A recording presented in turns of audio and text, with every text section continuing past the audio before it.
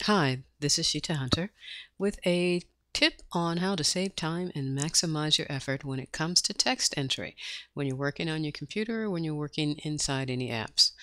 To set this up, you first open up the system preferences and then you're going to click on the keyboard pane. So system preferences, click on the keyboard pane, and it's going to take you to the keyboard area where you can select keyboard and options.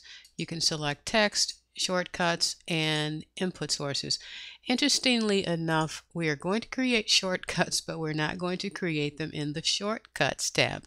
We're going to create them in the Text tab. So here on the left side, you'll see where I have a couple of acronyms, and on the right hand side you'll see what those acronyms turn into after they've been typed. So let's start adding a few more in here. So down at the bottom left here, I'm going to click on the plus sign, and for example, I want to add an address.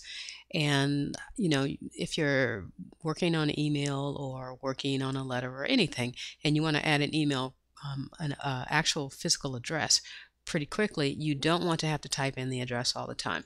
So let me type in first XADDY, and that's going to be what I'm going to type in whenever I want this address to be populated into my letter or email or whatever. So I typed in the acronym, and now I'm going to type in an address. So we're just going to type in a dummy address here. And that's going to be anywhere.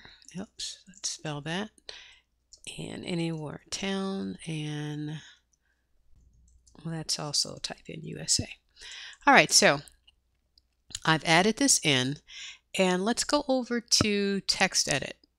And it's going to take a while or a couple of seconds for this to actually register. You actually used to have to start your computer before this registered. So if I type in, let's see, XADDY, you'll see, very quick this time.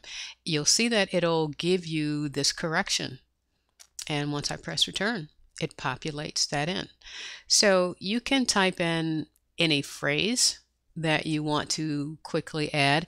And what if you want to add tags to, let's say, a video that you're creating? Hint, hint.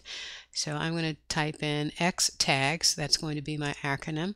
And for the replacement, I'm going to type in video, comma, tutorial, comma, let's say podcasts, and educational, and I can keep going.